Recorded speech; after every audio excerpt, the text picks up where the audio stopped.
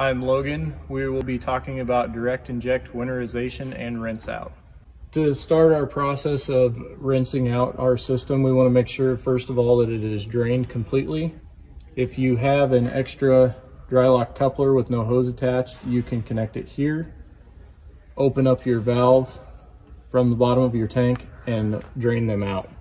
With this 4 Series sprayer, you can do a rinse from the rinse tank itself through the Gen 4 monitor. Choose your rinse cycle, your level of rinse, and it will go through your pump as long as you have your valves set in the proper order. With the newer direct inject systems, there is a place where you can go in here and actually do an automated rinse, where it will pull water out of the rinse water tank and rinse your direct inject pump. It is done through the wrench and screwdriver. It will ask you your level of rinse,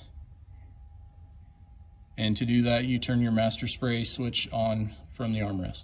To make sure you have all your chemical flushed out, it would be a good idea to put a neutralizer cleaner in the tanks themselves.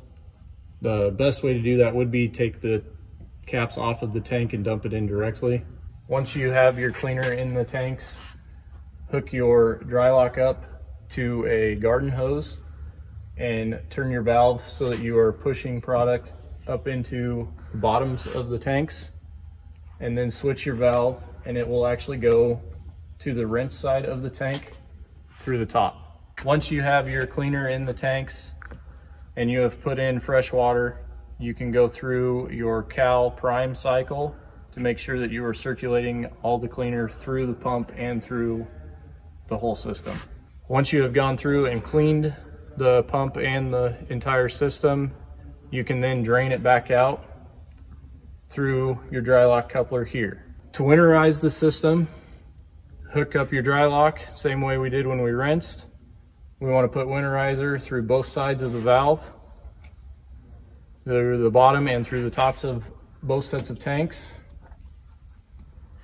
We also want to make sure that we are moving every valve as we are winterizing to make sure we get both sides of that valve coated with winterizer. It's also a good idea to cycle the strainer valve as well as removing the strainer and making sure that it's clean. To winterize the system, you can use your cal prime setup, and you want to make sure that you're pushing your plunger up and down so that you are circulating that winterizer throughout the system. Make sure that you have your recirculation valve set so that it returns to the tanks, so you're getting your recirculation side winterized, as well as changing this valve from your A tanks to your B tanks. Once you have the pump and everything back here winterized, you want to switch this valve so that it is on the inject side.